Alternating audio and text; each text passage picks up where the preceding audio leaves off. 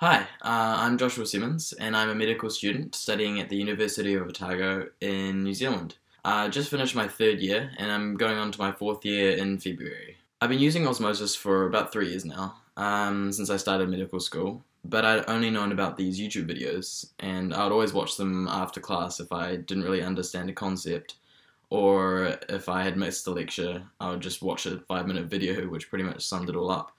It was only about 6 months ago that I discovered Osmosis Prime for the first time, and I immediately bought a subscription because I had already fallen in love with the videos, and now there were more of them, plus the flashcards and the questions, which all directly correlated with what I was learning in class, as well as a study schedule which helped me structure my time more efficiently. I even got one of the books, which I find it real easy to show off in class.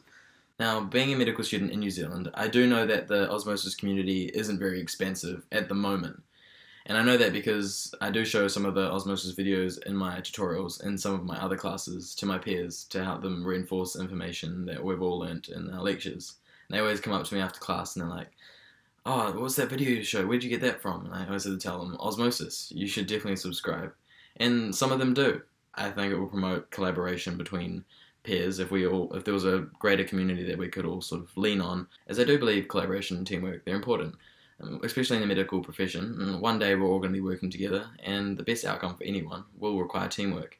And if Osmosis does succeed in its vision to get everyone all on the same platform, then all I can think of is great. Start your free trial today at osmosis.org.